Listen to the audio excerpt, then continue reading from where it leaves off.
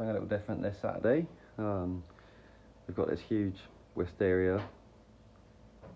This really is like a trunk. Now I can't really call this an airlayer, but we saved this tree in a similar kind of manner. This got knocked over last year. We were removing a big bridge from a garden that was kind of being dismantled. And this was growing up it. And it got knocked over, like I say. There was basically no root. You had some little kind of stumps where they'd just been ripped clean off, all the bark kind of stripped away from them. It didn't look good. And it, you know, obviously the size of it midsummer wasn't a great situation. But you know, we immediately put it in here, packed it with moss, cut back some of what was there, and it's just absolutely fried. So like I say, today we're going to take it to its new home. It's never going to be a bonsai, although a great trunk there. If you look at that, it really is a whopper, and some great details in there. If I can show you the size of it, I've got quite big hands. Yeah, it's a big tree. So I'll see you down at the lake house where it's going to be planted up.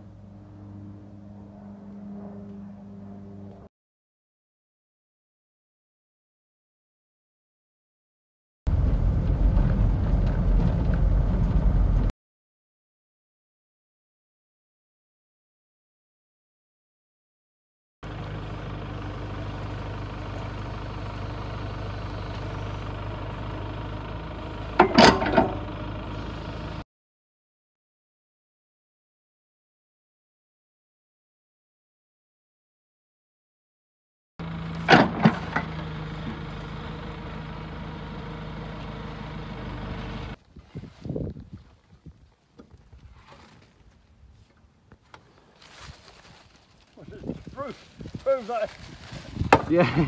it hasn't got roots or has got roots. It has, yeah, because not many people would believe that one. Well, there we are. That was a lot easier than me digging a hole. Geoff kindly brought a digger over, and we've put this in its new home. We put it close to the bank here, so it gets plenty of moisture, and we'll build a kind of little frame and maybe make some kind of weeping tree feature out of this wisteria. But an absolute beast to have recovered from very little, or no root. Like I say, a monster, absolute monster trunk.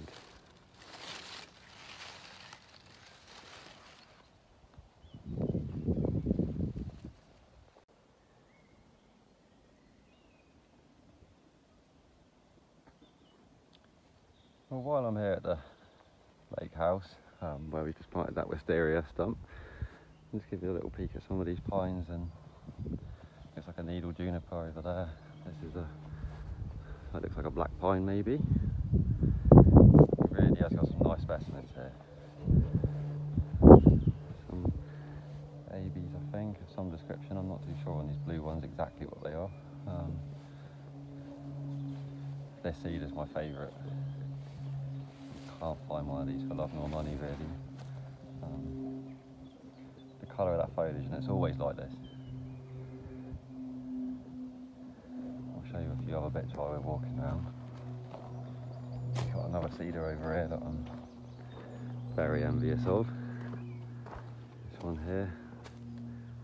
Those tiny little needles. Really nice trunk on this one as well. More pines, more blue spruce. So many. I'd get out of control trying to airlayer these and mucking about with them if I owned all these. Lovely pine there as well. That's quite a nice colour, that one. Some mungo pine or something. Little weeping Norway spruce. That one there.